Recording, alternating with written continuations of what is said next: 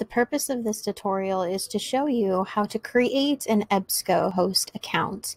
You can create an EBSCO host account to use with the Discovery Search Catalog, which is owned by EBSCO, or you can use it when you're searching any of the EBSCO databases. So I'm going to show you how to do that by first using the Search Catalog. And up here at the top there is the EBSCO folder sign in. If you click on that, that's going to take you to where you would sign in or create an account with EBSCO. The My Library account is something separate. That's how you would renew materials or check materials that you have checked out. And that is with the library, so that's separate.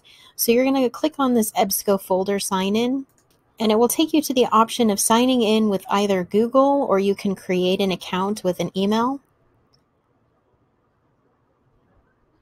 And for this tutorial, I'm going to just sign in with Google because it's faster. And now once you are signed in, then you can see that there's the option of obviously seeing your sign out, sign in right here, but there's a new option called folder.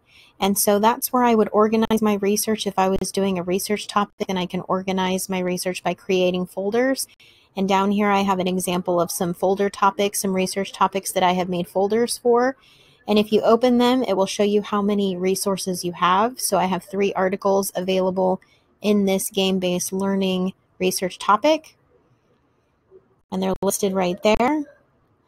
If you don't create a folder and you just want to save materials, then it will just show up in my folder and it will just be organized under the resource type. But if you're going into a resource, I'll do a quick search here. If you just do a search,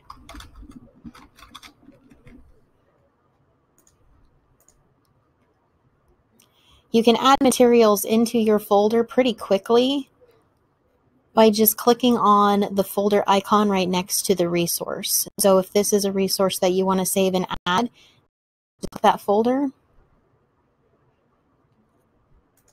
and then it will pop up what folder you want to add it to, and then you can add game-based learning.